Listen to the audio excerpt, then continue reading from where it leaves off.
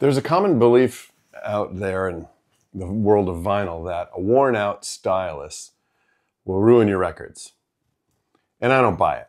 I don't buy it at all. I'll tell you why, and I'll tell you what I think does ruin records. Now, a fine line contact stylus starts with a nice, tight minor radius and edge, or a ridge line. A wedge-shaped edge, at least, that comes in contact with the groove. As this stylus profile wears out, this ridgeline eventually disappears, and it becomes, well, in its profile anyway, a lot more like a conical. Well, first an elliptical and then a conical.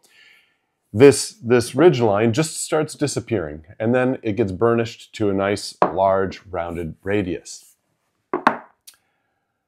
It doesn't chip. Well, rarely. It doesn't chip. It doesn't create a new sharp edge. It actually just gets duller.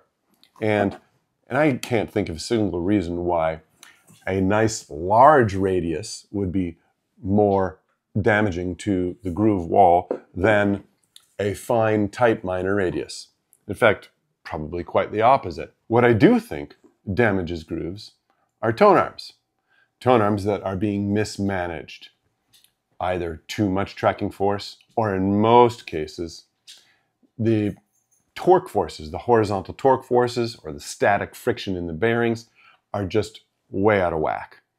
And it's these forces, I believe, that are the ones most likely to cause damage to a groove.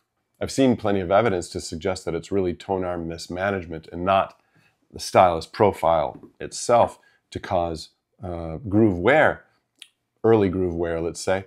And in every case I can think of right now, where we have had some damaged records, we've been able to measure on the tone arm that has been playing that damaged record that it's either got very high static friction or the horizontal torque forces are way out of control. This is again why the Wally Skater is our most important tool.